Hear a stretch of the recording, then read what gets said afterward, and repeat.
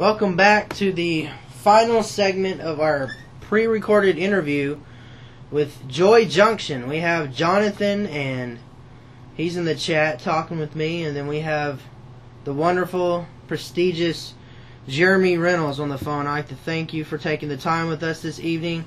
I know you have a big meeting tomorrow and everything, and I want to ask you one final question to close this out. What would you want the listeners to tonight's interview to take home with them, to think about, to dream about?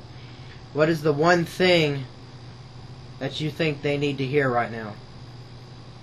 You know, first I wanted to pray, Jeremy, for Joy Junction. Obviously to pray for your ministry too, but to pray for us at Joy Junction. Because if we have prayer, if we have your prayers, if we have your wife's prayers, then God will bring in all the resources that we need to keep this ministry of compassion He has given us going. You know, we're going to be 25 years old in 2011, 24 years old this year. But above anything else, Jeremy, I want folks to fall in love with Jesus, because as I re-fell in love with Jesus again a few years ago, because I got into a little bit burnt out and jaded, going through some personal issues of my own, a real painful divorce a few years ago also. Mm-hmm. So I fell in love with Jesus again. I also fell in love with our clients. A couple of days ago, I was going by a local mission with one of my colleagues, and I saw these men, single men, sitting outside the mission, and I remarked to one of my colleagues I was with, I said, they almost look like little boys without a father. And to me, they were beautiful, because they were just like expecting us to love them.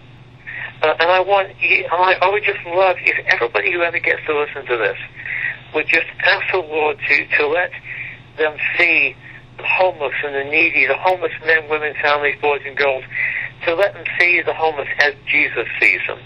Not that they are maybe stretched out on the ground drunk or but even just to love them as they are, and to quit judging, and to start loving, and to ask the Lord how He would have you be involved with helping the homeless. Maybe as you're going to your local diner after eat, somebody hits you up for a meal, to consider, carrying maybe some local, consider carrying some local, consider carrying, consider carrying some gift cards made from the local fast food establishment, whereby you can give somebody a $5 gift card, can pray for them and can love them. Direct them to your local mission, and pray how you can get involved with your local mission. But please, folks, start being known for what you are, not for what you're against, and start asking the Lord to be used as a vessel, and showing His love, not His condemnation and judgment to those around you. God bless you, Jeremy, and thank you for giving me a chance to be on your show.